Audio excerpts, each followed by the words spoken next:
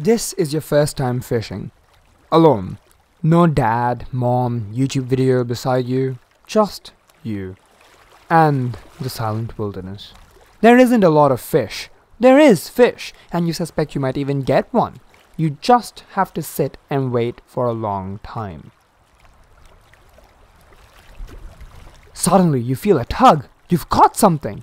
Hold on a second. Yes, you appear to have caught something, but how do you know it's a fish? What if it's an old boot? What if it's the hand of the person who drowned in this lake several years ago? Or what if you did catch a marine animal, it's just not a fish, it's the Loch Ness Monster? It's easy to figure out, just reel it up and see. But sometimes the fish you catch flees, or it's too heavy for you to lift up, maybe even both. And even if the fish were in your hands, you don't know what kind of fish it is, you're not an expert. And if it wasn't clear already, this is an analogy, a needlessly pedantic analogy. I should stop making this video. Whenever something is detected, be it a particle in an accelerator or gravitational waves in an interferometer, this is the line of questioning that usually follows, except for the fish. Your job as an experimental physicist is to catch the blip or the bump, reel it in, and figure out what the hell is going on. The tug of the rod is usually an anomaly in the signal. But hang on. How do you know it was the signal you were looking for? You reel your catch up, and in this case, it's checking the value the theory predicts. However, it is likely that your book or theory is wrong. Never mind that. The bigger problem is that humans are extremely flawed creatures. If your career is on the line, what's stopping you from faking the data?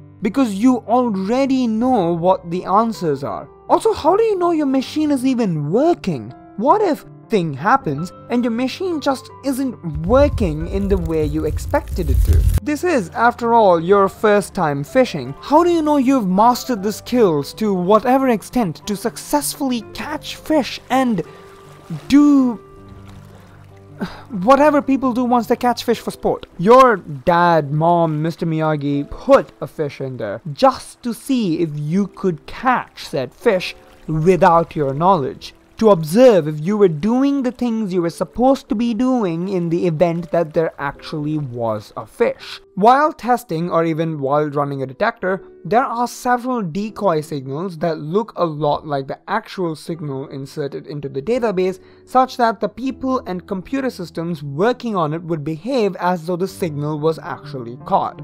Crucially, when they find the signal, they don't know it's a decoy. It's like a fire alarm drill, except they don't say, "This is a drill," for a while. What follows from a detection is, firstly, a lengthy procedure to see if it was a decoy, and secondly, to figure out what exactly you detected. Now, I'm not saying that you should follow these steps when you fish the next time. In fact, please don't. But it's an interesting way to think about the fact that the first gravitational wave was detected on the 14th of September 2015 and was only announced on the 11th of February 2016. And that the Higgs boson was detected in some run in 2011 and was only announced on the 4th of July 2012.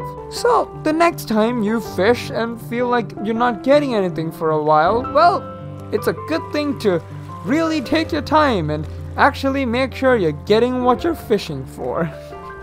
Check for decoys, kids, and have fun fishing. I have no idea.